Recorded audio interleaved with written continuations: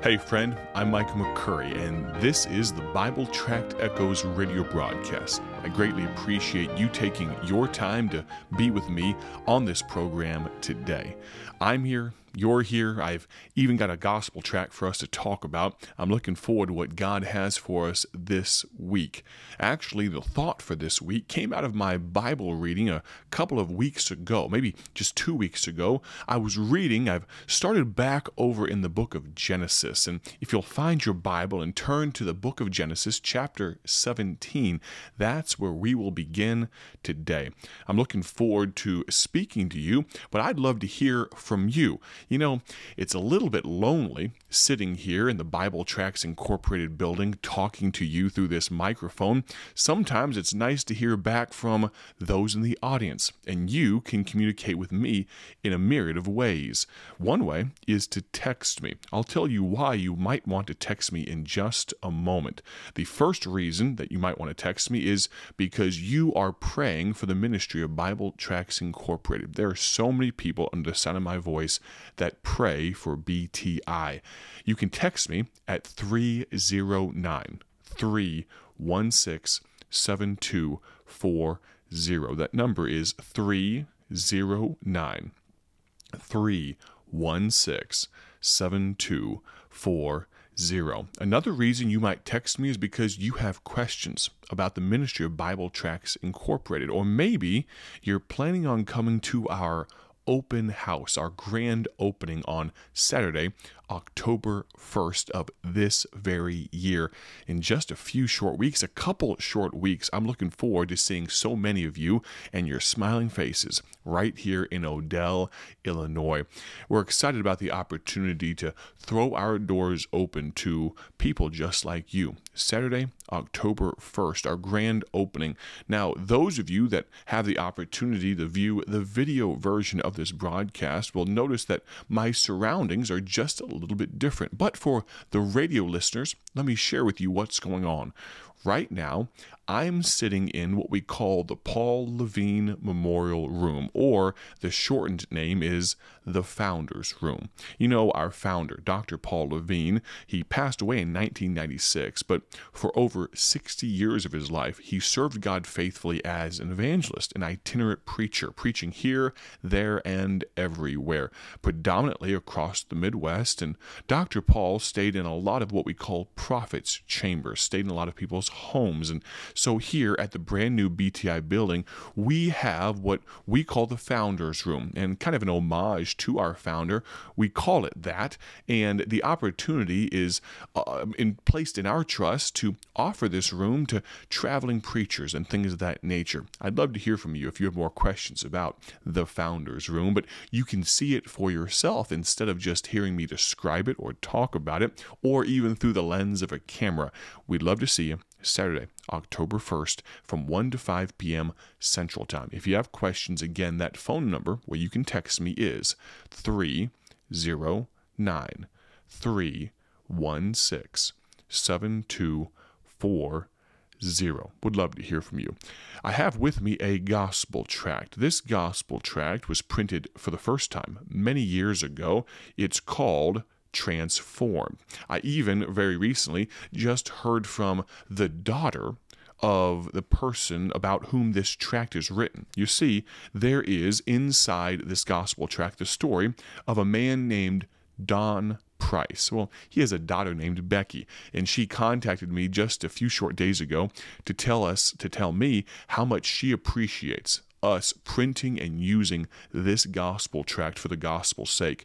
There's so many people that have come to a saving knowledge of Jesus Christ as a result of the testimony in this gospel tract, this story of how a man's life was transformed from drunkenness to adoration and a love for God, from vice to salvation. This gospel tract tells that story, and maybe you, listener, right now, maybe you would say you're struggling with some things. Maybe you might not even call yourself an addict. Maybe you'd say, I'm just struggling with some different things, and I'd like to hear about how God can transform my life. Well, this gospel tract is for you. You can find it on our website at BibleTractsInc.org. BibleTractsInc.org. While you're there, if you've never used any of our materials before, I'd recommend getting one of our sample booklets as well. This sample booklet will explain to you about our ministry. It'll also contain a short description of every single one of the gospel tracts that we currently produce and put around the world free of charge. Go to BibleTractsInc.org to order this sample booklet today. Now, have you found your place in the book of Genesis, chapter number 17? Genesis 17, and let's look at verse number 15. Genesis 17 and verse number 15. The Bible says this, "And God said unto Abraham, As for Sarai thy wife, thou shalt not call her name Sarai, but Sarah shalt her name be." Many of you would be familiar with at least this occurrence in the Bible of Abram having his name changed to Abraham and his wife Sarai having her name changed to Sarah. And this is where it happens in the book of Genesis chapter 17, verse number 16, though the Bible continues and God continues speaking to Abraham. What an amazing thing to be spoken to by God. Verse 16, "And I will bless her, and give thee a son also of her, yea, I will bless her, and she shall be a mother of nations. Kings of people shall be of her." Then, and get this, this is the response that Abraham gives to God Almighty. What would you do if God was speaking to you? Would you fall on your face in worship? Would you clasp your hands together? There's an old psalm that says, I clapped my hands and sang glory, glory, glory to the Son of God. Would that be our response? Or would we do what Abraham did? What did he do? Then Abraham fell upon his face and laughed.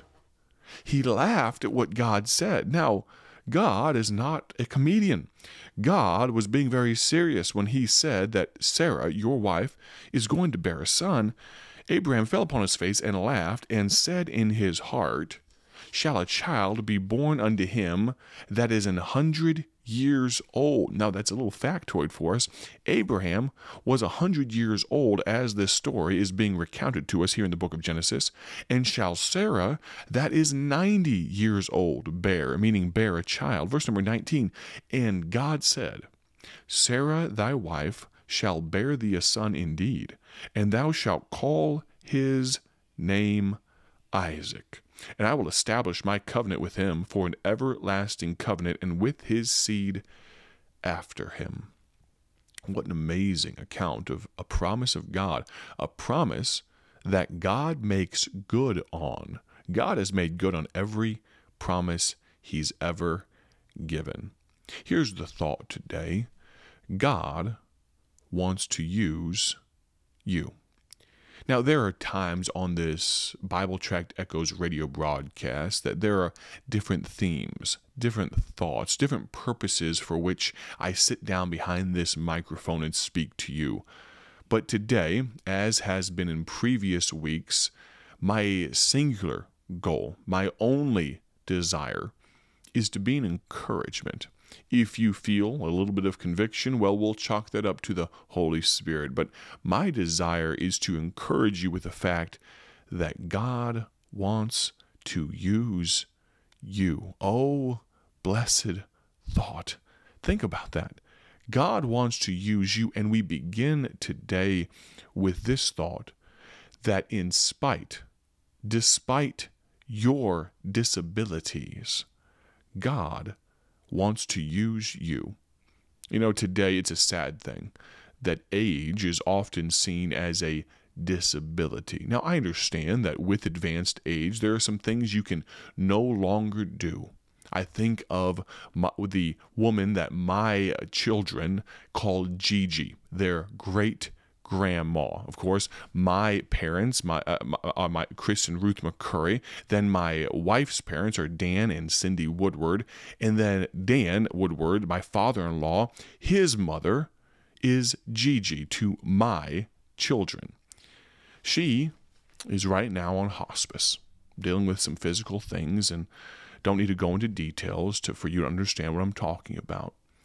But it's amazing to see her even still pull out her prayer journal, her prayer book. It's really a binder filled with cards that she has filled out or that people have filled out about their family, about their lives, about who they are. And she'll sit there for hours. Now, is her concentration what it once was when she was praying for 3 and 4 hours a day, even into her 70s and 80s? Maybe not.